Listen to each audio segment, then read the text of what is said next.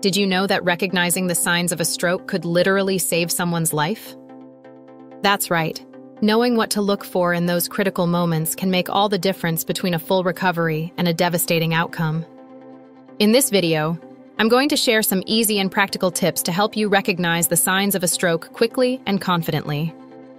Whether it's happening to you or someone else, these tips could be life-saving. Let's get started!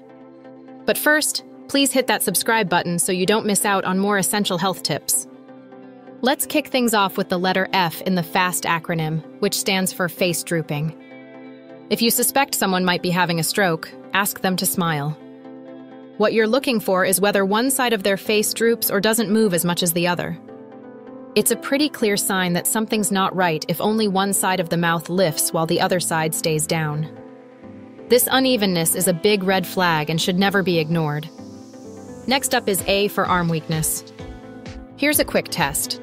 Ask the person to raise both arms straight out in front of them. If one arm starts to drift downward or they can't lift one arm at all, that's a sign of arm weakness, which is another major indicator of a stroke. This happens because the muscles on one side of the body aren't getting the proper signals from the brain, causing that arm to weaken or even become paralyzed. If you see this happening, it's time to take action. The S stands for speech difficulty. Ask the person to repeat a simple sentence like, "The sky is blue." If their speech is slurred, garbled, or they can't get the words out correctly, that's a clear sign something is wrong. It might sound like they're suddenly speaking in slow motion or like their words are all jumbled up. And finally, T stands for time to call 911. If you notice any of these signs, face drooping, arm weakness, or speech difficulty, don't wait. Call emergency services immediately. The faster you get help, the better the chances for recovery. Remember, when it comes to a stroke, every second really does count. Another crucial tip is to be on the lookout for sudden numbness or weakness, particularly if it's happening on just one side of the body. Imagine someone suddenly losing feeling or strength in their arm, leg, or face. It's not just a strange sensation, it's a major red flag for a stroke. This kind of sudden weakness can make it hard to grip objects, walk, or even stand. If someone suddenly can't move one side of their body, don't shrug it off. It's a big deal and needs immediate attention. Next up, let's talk about sudden confusion. If a person suddenly seems disoriented, has trouble speaking, or can't understand what you're saying, these are classic signs of a stroke. It might look like they're struggling to find the right words, or they might be speaking in a way that doesn't make sense. This isn't just about being a little tired or distracted. This kind of confusion hits out of nowhere and can be scary. If you notice someone having sudden trouble communicating or understanding, it's a serious warning sign that a stroke could be happening. Finally, keep an eye out for sudden vision problems.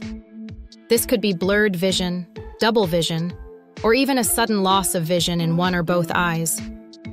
If someone suddenly can't see properly, it's not just a fluke. It's something that needs to be taken seriously. The eyes and brain are closely connected, so when something goes wrong with vision, it could be a sign that the brain isn't getting enough blood. Don't wait to see if it clears up on its own. Sudden vision changes are another key indicator that a stroke could be happening and that immediate medical attention is needed. All right, so what exactly is a stroke? In simple terms, a stroke happens when the blood flow to a part of your brain gets cut off. This can be due to a clot blocking an artery, that's called an ischemic stroke, or because a blood vessel in the brain bursts, which is known as a hemorrhagic stroke. Either way, the result is the same. The brain cells in that area start to die off because they're not getting the oxygen and nutrients they need from the blood. When those brain cells start to die, the functions controlled by that part of the brain, like movement, speech, or memory, can be lost or impaired. That's why a stroke is so serious. The longer the brain goes without blood flow, the more damage occurs. This can lead to long-term disabilities or even be life-threatening if not treated immediately. When it comes to treating a stroke, timing is everything. Seriously, every minute counts. The quicker a stroke is identified and treated, the better the chances of minimizing brain damage and improving recovery. There's a saying in the medical world, time is brain. It means that with each passing minute, more brain cells are at risk of permanent damage. Treatments like clot-busting drugs are most effective within the first few hours after a stroke begins, so the sooner you get help, the better. So what should you do if you suspect someone is having a stroke? One of the most important things is to note the time when the symptoms first appear. This is crucial information that the doctors will need when they start treatment. Knowing exactly when the symptoms began can help medical professionals decide the best course of action, especially if they're considering treatments that have a narrow window of effectiveness. When the paramedics arrive or when you get to the hospital, make sure to tell them the exact time you first noticed the symptoms.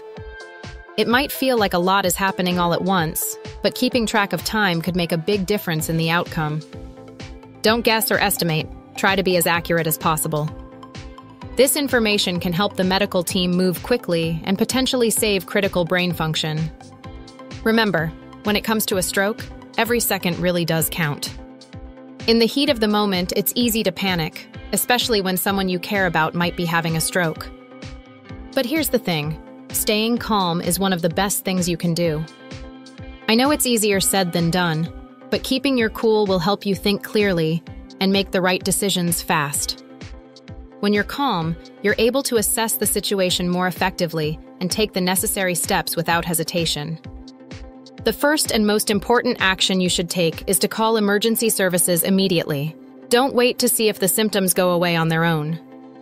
The faster you call for help, the sooner professional medical care can arrive. While you're waiting for the ambulance, stay with the person. Your presence alone can be incredibly comforting in what's likely a very scary situation for them. As you stay with them, keep talking to them and providing reassurance. Let them know help is on the way and that they're not alone. Simple things like holding their hand or keeping them engaged in conversation can help reduce their anxiety. Avoid giving them food, drink, or any medication unless specifically directed by a medical professional. Just focus on staying calm, keeping them calm, and getting help on the scene as quickly as possible. Remember, your calm and quick actions can make a world of difference in this critical moment. It's one thing to know the signs of a stroke, but it's another to make sure you can recognize them instantly when it matters most. It's so important to learn the signs of a stroke and keep them fresh in your mind. Whether it's the FAST acronym we talked about earlier, or the other sudden symptoms like numbness or vision problems, take a few minutes to review these signs regularly. You never know when you might need to act quickly, so being prepared is key.